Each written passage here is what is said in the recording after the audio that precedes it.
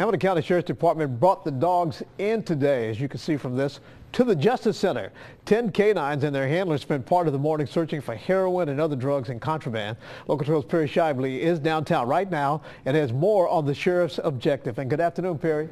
Yeah, good afternoon to you, John. Sheriff Jim Neal says that heroin is a big problem both in the community and in the jail, and his team is being aggressive to stop the epidemic.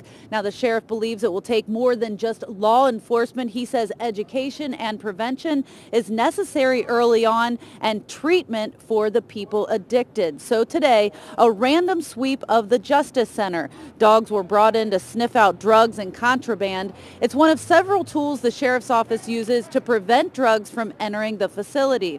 Now, this is something the office has done before and plans to do more of.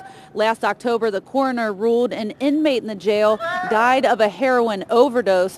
Officers also dealt with a person who swallowed baggies of heroin before going into the center. If you look at the problems that we have on the outside with heroin, I think it's the driving force of a lot of the aggravated robberies and burglaries and home invasions and a lot of the crime that we have going on in our communities. And the reason for that is the strong desire to obtain that drug. And they'll get the funds to do that any way they possibly can. It's no different when they get into jail. Actually, they become more desperate.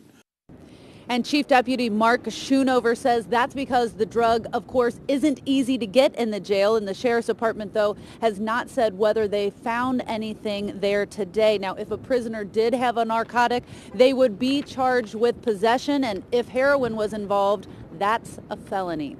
John, back to you. All right, Perry, thank you. Meantime, the Sheriff's Department also uses extra officers to pat down prisoners before they go into the jail, and screeners are used to scan for items held inside an inmate's body. Civilians, like deputies and attorneys, are also screened.